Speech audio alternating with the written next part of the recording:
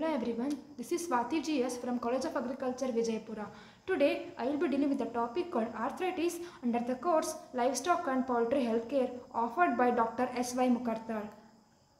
Arthritis. It's an inflammatory condition of one or more joints. Inflammation is nothing but swelling and reddening of any affected body part. Joints are places where two bones meet, such as elbows, knees, etc. Sometimes arthritis is also associated with bacterial and viral infection. Trauma may also be involved. Trauma is nothing but physical injury. It is the swelling and tenderness of one or more joint. Arthritis is affected by a very large group of animals, which includes cattle, sheep, goats, pigs, etc.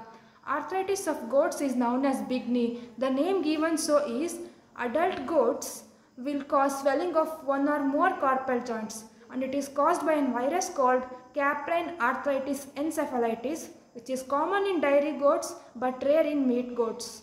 You can see here the difference between healthy joint and damaged joint. In damaged joint, there is a synovial inflammation and destruction of cartilage. The very next question arises is causes of arthritis. Let's see. Infection frequently occurs when animal immune system is compressed by damaged skin, trauma, dirty umbilical cord, or lack of proper nutrition during first few hours of life. And another important cause is suboptimal herd health management, which often leads to general health impairment and subsequently to arthritis. It may be inherited genetically also. Types of arthritis. There are mainly three common types of arthritis, which includes rheumatoid arthritis, osteoarthritis, and septic arthritis.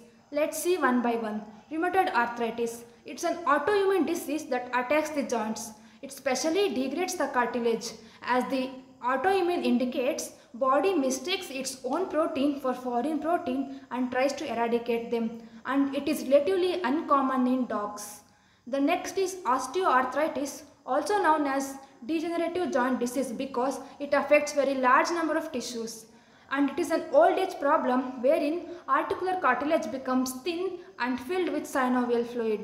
It is the common type of arthritis because it's often caused by wear and tear on a joint over its lifetime. Besides breakdown of cartilage, it affects the entire joint and causes changes in bone and deterioration of connective tissue. You can see the image over there, osteoarthritic knee, where is eroding cartilage and exposed bones are seen. And here are the difference between normal joint and osteoarthritic joint. Septic arthritis, commonly known as joint infections. They are common in all breeds of cattle and are life-threatening to the animals, but they are most commonly seen in young cows as a secondary infection to umbilical. They may be caused by direct trauma or wounds to the joints or by surrounding tissues. The most common joints affected by the septic arthritis are carpus, stifle or hock.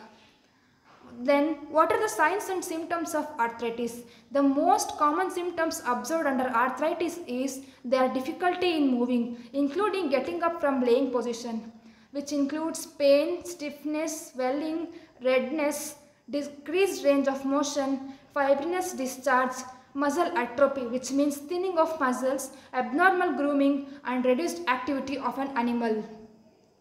Then how to treat this arthritis? Here are some points to treat the arthritis. First one is exercise, which is most important for treating arthritis, as it keeps the strength in muscles, tendons and the surrounding tissues. And the most common treatment includes traditional oral medicines like analgesics, non-steroidal anti-inflammatory drugs which relieve pain and reduce inflammation. Several dietary supplements are also available for pet with arthritis, which includes glycosaminoglycans, which are the building blocks of cartilage. And low-level laser therapy have been used in the treatment of pets. You can see the images of the treatments like glycosaminoglycans and non-steroidal anti-inflammatory drugs. Thank you for listening, and special thanks to Dr. S.Y. Mukherjee sir for giving this opportunity to upload in YouTube. Thank you.